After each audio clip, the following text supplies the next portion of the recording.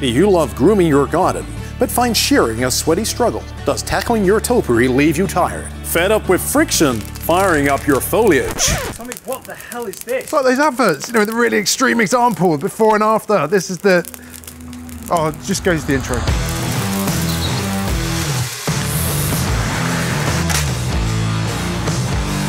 Hello and welcome to another episode of Embrace Your Outdoor Space. My name's Tommy Cross, and in this episode we're going to be looking at ways to tackle, tame and trim your topiary, because even the most ardent gardener can soon find themselves with some fuzzy foliage, a bit like myself, sporting a 48-hour shadow. I'm desperately in need of a haircut. Your garden can soon find itself needing a horticultural haircut.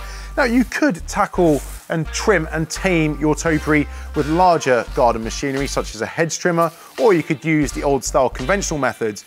But my personal preference is to use possibly the most compact cutter you're likely to encounter, especially from Greenworks. This is a 24-volt, 2-in-1 hedge and shrub shear. And in this episode, I'll show you how to groom your garden, give it a close shave without hacking away your hedgerows. Where and what am I going to use my compact cutter on?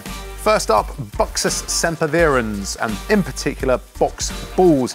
These are a great way to create geometry and shape in your garden, and particularly popular in courtyard gardens to create a prestigious look. Buxus puts out a steady rate of growth throughout the summer months, particularly during wetter, warm periods, and it can soon turn those sexy looking spheres into bristly balls. Next up, Bay or Laurus nobilis, particularly popular with topiary growers because it can be easily shaped and it grows steady and thick with a fantastic fragrance to boot. Bay is a great choice for creating shape and size in your garden, but that stunning shape can soon grow out of order. So it's important to get rid of that finer, flouncier foliage before you find yourself with too much work on your hands. Next up is lollipops. In this case, it's a lollipop ligustrum or privet.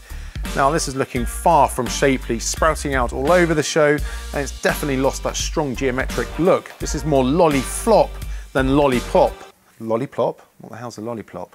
Okay. And the easiest way to lick this lollipop and get rid of that foliage is to use those hand shears.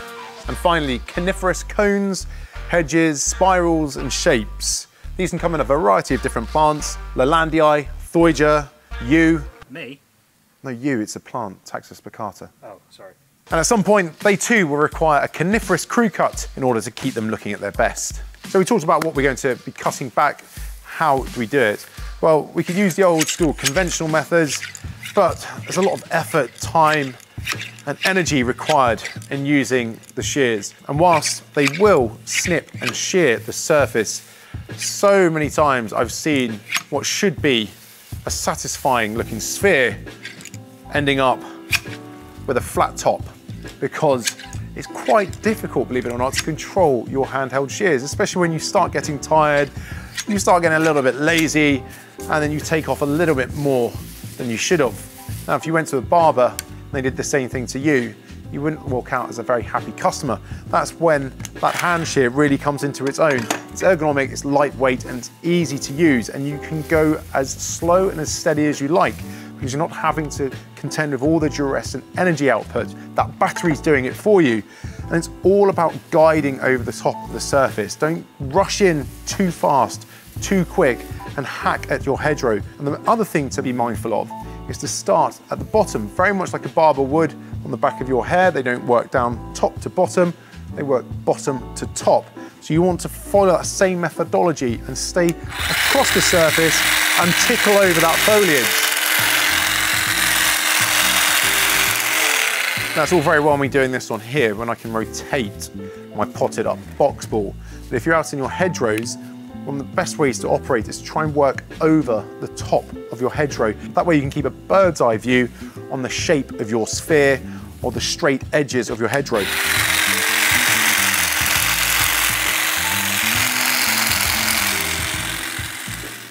That's probably the least dramatic bit of footage Paul's ever shot.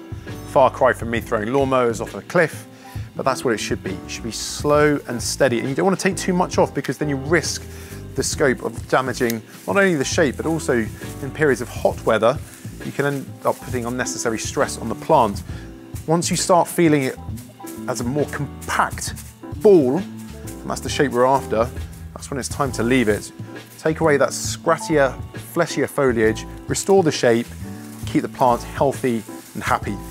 Our compact cutter can fit in neatly amongst established hedgerows without any collateral cutting.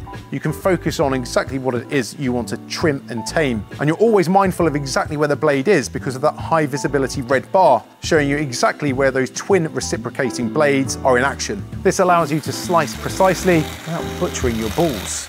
And trust me, the last thing I want is butchered balls.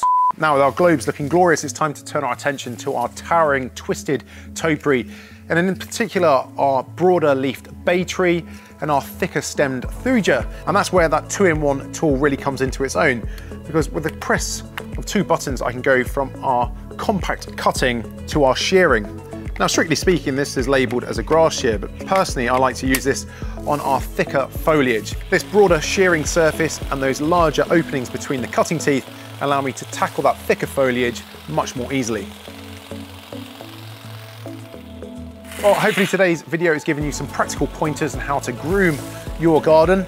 And if you're looking to give your garden its very own horticultural haircut and you want to go from the old school to the new tool, then don't forget you can always check out the link at the end of the video. Thanks for watching. I think I need a haircut myself, to be honest.